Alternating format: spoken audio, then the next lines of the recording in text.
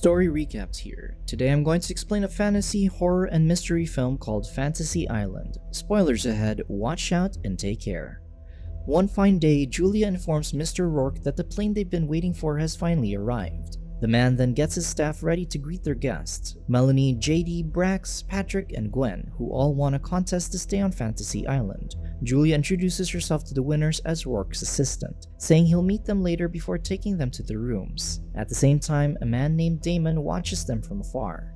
Moments later, stepbrothers Brax and JD wait at the bar while the other guests settle in their rooms. Meanwhile, Julia tells Gwen that Rourke tailors each fantasy specifically to the guest, adding that her life is about to change forever. Then, Julia's nose bleeds as she leaves, but she just wipes it off and continues to walk away. Once Julia's gone, Gwen notices some footprints in the bathroom and sees a burnt man in the mirror, but he quickly disappears.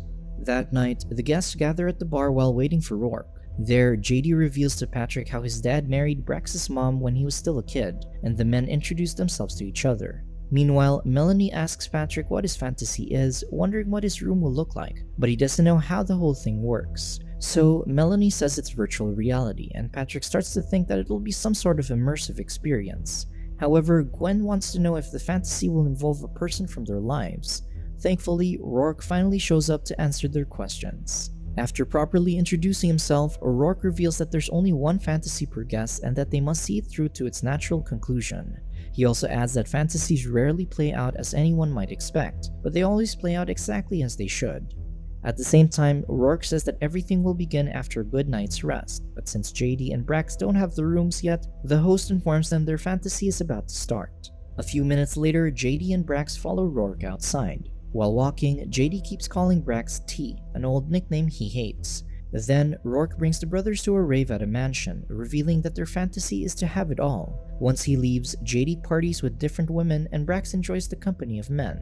After a while, Brax sees a burnt man arrive at the mansion, but he thinks his eyes are just playing tricks on him. The next day, Rourke summons Gwen to his office, where he talks to her about her fantasy of getting a do-over. Then, Rourke learns that she turned down a marriage proposal before. Rourke wants to know if Gwen would say yes if she could do that moment over, and when she says she would, he leads her to a room where her fantasy awaits. Behind the doors, Gwen finds her ex-fiancé, Alan, waiting for her at a restaurant. Then, when they reach their table, Gwen gets confused because Alan is being nice to her even though she didn't speak to him for 5 years. However, Alan says he has no idea what she's talking about, saying he saw her in his bed that morning. Realizing everything is not real, Gwen tries to talk to Rourke and says that's not what she wanted. However, the host simply tells her not to ruin her second chance to say yes to Alan's marriage proposal, adding that everything is as real as she makes it on Fantasy Island. Meanwhile, Patrick joins Melanie as she drinks and finally reveals his fantasy to enlist, but his mom made him promise that he wouldn't. On the other hand, Melanie admits that her fantasy is to exact revenge on her bully, Sloan. Melanie had to see a shrink she calls Dr. Torture because of Sloan, and now she wants to feel what it's like to be on the other end. As if on cue, Rourke shows up and instructs Melanie to head to the elevator and push the button for the floor with no name. Melanie then notices water dripping inside the elevator, and upon reaching the designated floor, she starts recording and places her phone on a shelf. She then turns on a switch and finds Sloan in another room separated by glass, gagged and bound to a chair. Melanie thinks Sloan is just a hologram and reads the letter left for her, stating she can press the buttons for a variety of revenge. Eager to get back at Sloan, Melanie presses a button which electrocutes her bully. She then pushes more buttons to continue torturing Sloan and eventually sees a video of her with a man who's not her husband, happily posting it online. After that, Melanie presses another button and sees the footage of Sloan's husband, Will, who watches his wife's leaked video and calls her to know if that's where she's been in the last 2 days. At that moment, Melanie realizes something is wrong and presses another button, seeing a video of Sloan being abducted. So she quickly calls Rourke and says she's done, unable to believe that the host would actually kidnap Sloan. Meanwhile, Rourke takes Patrick into the woods where Damon warns him that the entire island is not what he thinks. However, their conversation is cut short by some soldiers, so Damon immediately hides. Patrick tries to tell the soldiers he's part of a covert operation, but the men don't believe him and take him with them. Back at the restaurant, Gwen finally accepts Alan's marriage proposal despite knowing it's just a fantasy. At the same time, the stepbrothers find a panic room and armory where Brax decides to take a grenade. Then, the two go to the beach and JD throws the grenade into the water using a baseball pitching machine. Meanwhile, Patrick finally meets the soldiers' leader, Lieutenant Sullivan. Of course, Patrick instantly recognizes the man as his father and demands to see Rourke, yelling that's not what he asked for. Then, Sullivan sees his name on Patrick's dog tags and asks him how that happened, but they soon get attacked by their enemies. Patrick can only stand there as the men exchange fires, and unfortunately, he gets shot and passes out. On the other hand, a surgeon suddenly enters Sloan's room. Melanie then bangs on the glass to stop the surgeon from hurting Sloan, realizing he's Dr. Torture. However, Dr. Torture ignores her and cuts Sloan's arm, so Melanie presses a button which triggers a loud alarm and distracts the doctor. After that, Melanie instructs Dr. Torture to cut off Sloan's right ring finger, but when he's about to do it, Melanie presses a button and electrocutes him. She also presses another button to douse him with water, and once he loses consciousness, Melanie takes her phone and breaks the glass separating her from Sloan to help the girl escape. Concurrently, everything descends into chaos at the mansion when one of Brax and JD's model friends gets shot, so they immediately head to the panic room. Then, Brax calls Rourke and informs him of their situation, so the host tells him the intruders are probably Kalashov's men. Kalashov used to own that house, and Rourke adds that the problem with having it all is usually other people want to take it. Unfortunately, the panic room closes as Rourke and Brax talk, leaving the stepbrothers outside. Brax is now panicking, but the host reminds them they must see their fantasy through to its natural conclusion and ends the call. Unfortunately, it isn't long before Kalashov's men find JD and Brax. On the other hand, Sloan tries to understand how Melanie ended up on the island, thinking she's been kidnapped too. However, Dr. Torture soon arrives and tries to kill Sloan, but Damon saves them by stabbing the doctor. He then tells the ladies to come with him, and the two quickly follow him. Meanwhile, Gwen has a nightmare about the burnt man strangling her before waking up beside Alan, but despite that, Gwen just tells Alan to go back to sleep. In the woods, Patrick regains consciousness and walks around upon hearing a sound, only to be choked by the burnt man. However, he soon realizes it's just a dream, but he doesn't even have time to think about it because Sullivan wants to talk to him privately. Sullivan wants to know why Patrick has a picture of him and his son, so Patrick says that's him when he was 9. However, Sullivan doesn't believe Patrick and shows him his ID, asking why it has his son's name and birthday on it. Unsure how to prove he's Patrick Sullivan, Patrick tells his father things only he knows. Eventually, the lieutenant believes Patrick, and Patrick realizes that his real fantasy is to see his father.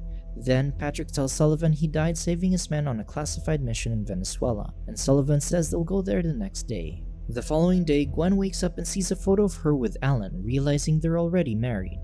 Unable to believe it, Gwen decides to talk to Rourke, but the host reveals that they've already been married for 5 years, adding that they have a daughter, Lila. Sure enough, Gwen sees more pictures of her family in her phone and starts having flashbacks, remembering Lila while she was growing up. Meanwhile, Rourke reveals the island's powers, saying he looked for it with his wife years ago. However, she died before they reached the island, so when he discovered that place, he wished for her to live again and return just as he met her. However, Rourke has to stay on the island to be with his wife forever and orchestrate the fantasies for the guests. In the woods, Sullivan starts to leave with Patrick. However, Patrick tells Sullivan his men will die without him, revealing that he was killed when he threw himself on a grenade to save them. But despite that revelation, Sullivan is determined to get home to his 9-year-old son. So, Patrick tries to stop Sullivan from leaving, and as the two get into a physical fight, Patrick points a gun at his father and tells him he'll help him complete his mission. On the other hand, the stepbrothers try explaining to the armed men that they don't know Kalashov. However, the men's leader, Devilface, doesn't believe them and starts cutting JD's arm when JD tells him he has no idea where their money is. So, JD lies and says it's downstairs, but Devilface is still doubtful and takes Brax with him as he looks for the cash. Meanwhile, Gwen feels guilty for having the chance to live with Alan and Lila. She then talks to Rourke and asks for a new fantasy, but the host reminds her the guest can only have one. Concurrently, Damon takes Melanie and Sloan into a cave where Sloan is followed by an evil version of herself. A few minutes later, Melanie sees a burnt man while wading through dirty water in the cave. However, she chooses to ignore it and they soon find a glowing rock with spring water. Damon explains that the water grants anyone's deepest desire, adding that he's been hired by a client to find out what's happening in that place. Damon was skeptical at first, but he soon saw his dead daughter when his fantasy started. Unfortunately, his fantasy turned into a nightmare, and Rourke destroyed his sat phone when he tried calling for help. Knowing how to stop Rourke, Damon collects some spring water which can bring a loved one back to life, and turn them into a black-eyed zombie. Damon instructs Melanie to call the pilot he knows once she gets to the hotel and to smuggle the water off the island, making Sloan realize she wasn't kidnapped. Then, the rock shows that Melanie's fantasy was to ruin Sloan's life, and the two girls get into an argument because of that. However, since they're running out of time, Melanie eventually asks Damon to lead her back to the hotel. On the other hand, Gwen finds a sick Julia and helps her before telling her she wants a new fantasy. Gwen then reveals that someone died in a fire because of her, begging Julia to let her correct that moment. After that, Gwen confronts Rourke and demands to get the do-over she really wanted, returning her rings and heading to another room. However, Gwen notices the black water dripping from the ceiling, but that doesn't stop her from reliving her fantasy. Gwen tries to save her neighbor Nick Taylor from the fire in their apartment building, and she comes across JD and Brax on the stairwell. However, they don't recognize her, so Gwen proceeds to Nick's unit and ends up leaving again to ask a cop for help to open the door. Then, Gwen realizes that the cop is Patrick, who also doesn't recognize her and says they should just wait for the fire department. Frustrated, Gwen returns to her unit to get a hammer, only to pass out seconds later. Meanwhile, Brax runs and hides in the armory where he gets a gun to shoot one of Devilface's men.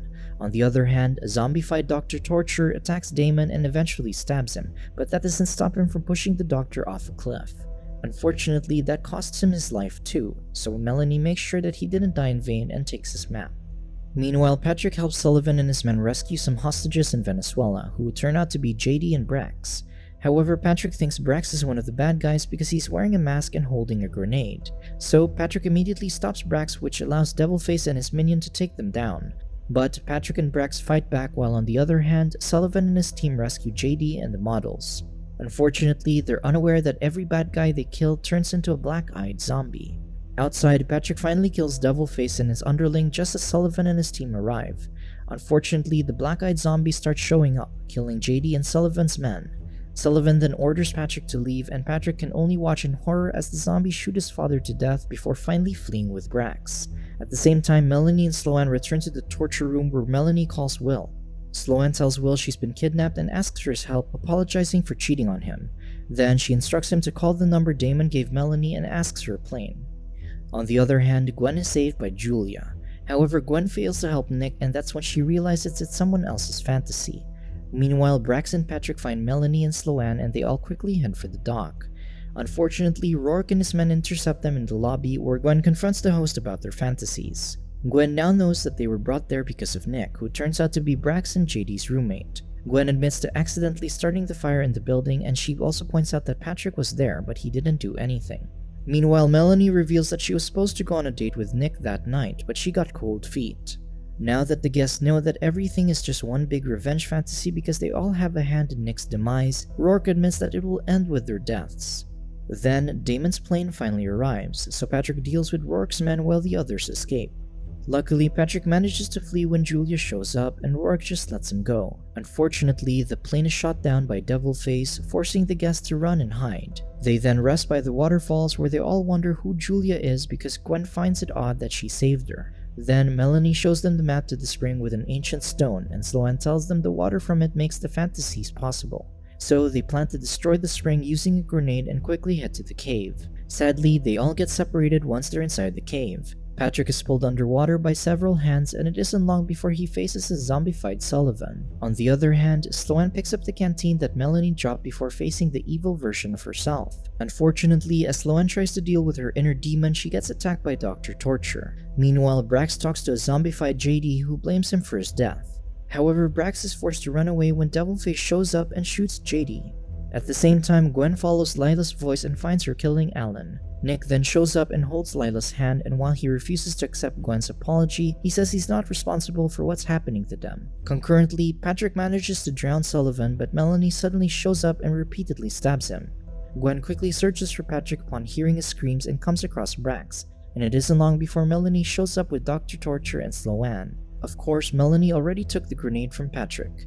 As it turns out, everything is Melanie's fantasy and she really liked Nick. Unfortunately, he died before they could go on a date, and she blames the other guests for that. However, Sloan distracts Melanie so Brax and Gwen can grab the knife and grenade from her. Gwen then punches Melanie while Brax stabs Dr. Torture, and Sloan quickly runs away with them. The trio look for the spring and they luckily escape from Devilface and evil Sloan.